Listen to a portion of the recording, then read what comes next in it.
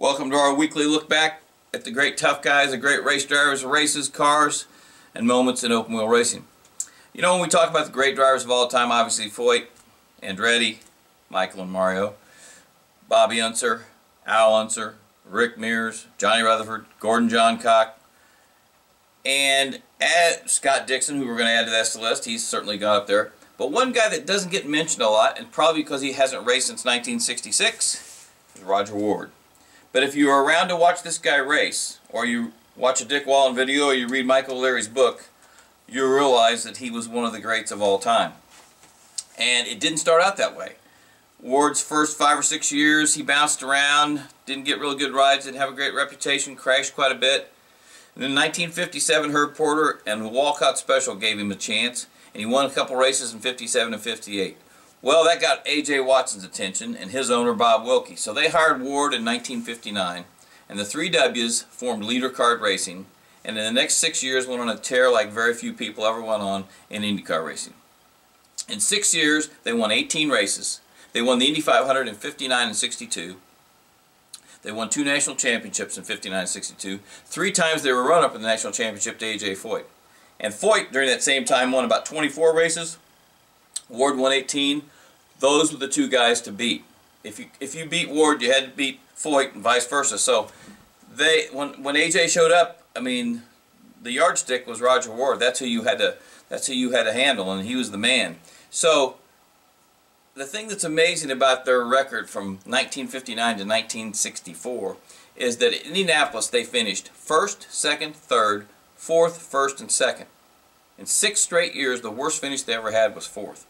And amazing enough, you know, Roger missed the race in 1965.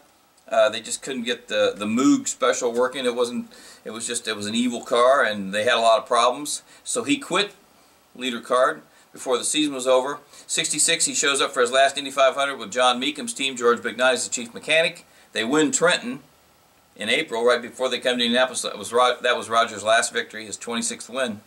And then in the race, he's having handling problems, so he pulls in and pulls the car right in the gasoline alley and tells Bignotti and the crew, I promised myself if this wasn't any fun, I'd quit. Wasn't any fun out there today, I'm done.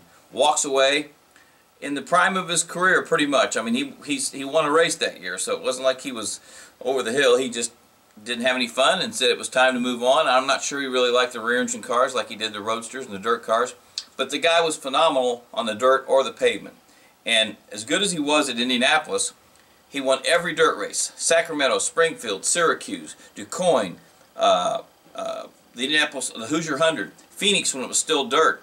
So every place there was a dirt race, Ward won. And Jim Cheney, one of the great racing photographers of all time, said he thought Ward was the best he ever saw on a 1-mile dirt track. Not only was he fast, his car control is amazing. I think he brushed the wall twice in 6 years. Never got upside down, never crashed.